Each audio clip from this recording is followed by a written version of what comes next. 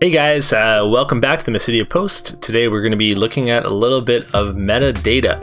So I did this a little bit in Opus 8, but what I've been doing is I've been collecting a lot of information from FFTCG and other sources, compiling some lists and some information, and I'm going to talk a little bit about what we've been seeing so far in Opus 9.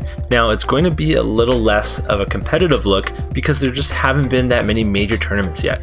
But we do see definitely a trend of what type of decks people are playing and what kind of cards are being tried out. So without further ado, let's get into the details.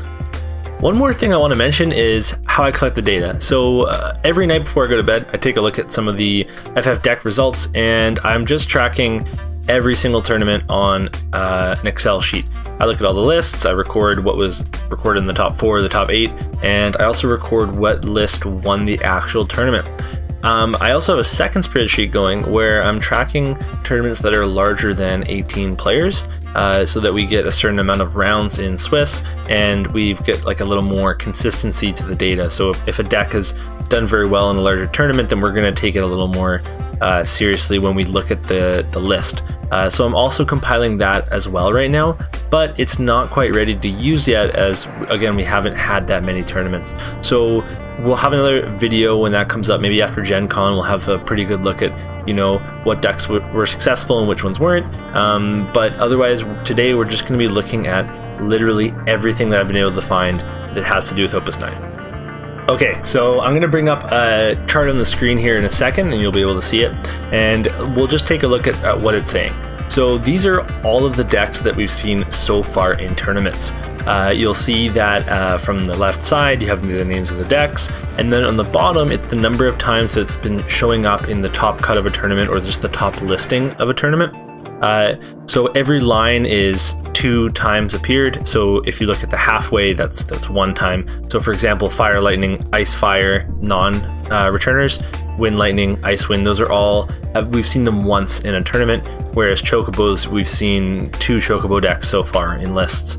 If you look all the way down to the bottom, with a whopping 10 times appeared, we have Water Wind, so that shouldn't be surprising anyone. And then in second place, Mono Ice. Third place, we've got Earth Wind appearing 8 times. So again, those are all 3 of those are pretty expected. We've got returners right after that, and still a lot of people playing Earth Fire FF7, and I think that's partially, it's a very popular Final Fantasy. It's a good entry-level deck, and it's a powerful deck. So we're still seeing a lot of that. If you look at the next listing, we have Mono Water, and again, powerful from last Opus. Got a couple tools. We're going to see stuff like that. So there's nothing too surprising yet. Still seeing some Water Fire FF9. Still seeing your classic mono decks. And then we do have some rogue decks that have appeared, and we'll talk about those in a little bit. But for the most part, the meta hasn't changed that much. We're seeing a lot of decks that already existed, and people are just slotting in Opus 9 cards. You might notice further down the list that we have Cadets at 3 appearances. That would be something new that's coming out. And we also have Ice Earth Flan listed, and just Ice Earth. So we're starting to see Ice Earth decks that don't use the whole Flan package, that aren't doing that Mono Ice plus Shantoto deal. They're starting to play more into mixing the colors instead of like a very ice focused deck.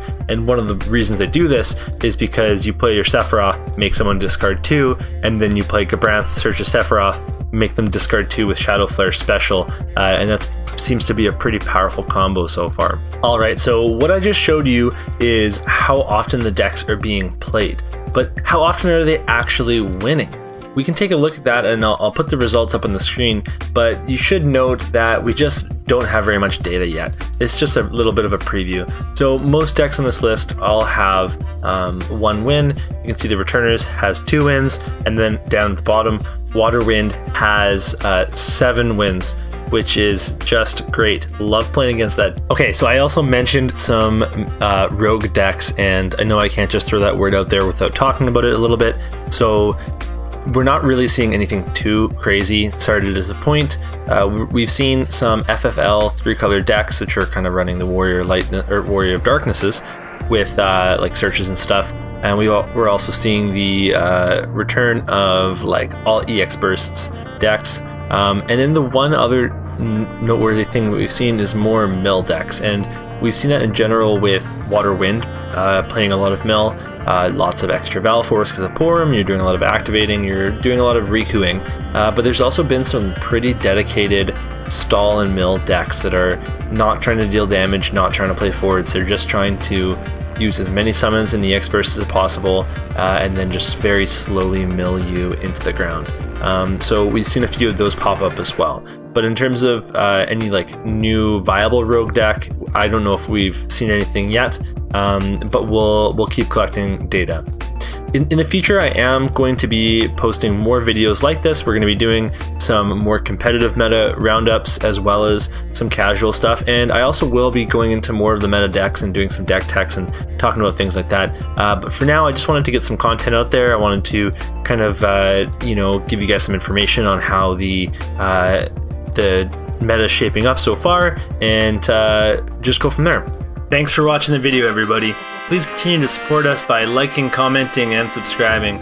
You can also check out my articles at themysidiapost.com, and if you need any FFTCG products, then look no further than Cards of Ivalice. Finally, I'd like to thank FFDecks for making such an awesome site that I use every single day. Make sure you go and check out their Patreon, and we'll see you next time. I just want to take a moment to thank Gatorade for sponsoring my channel.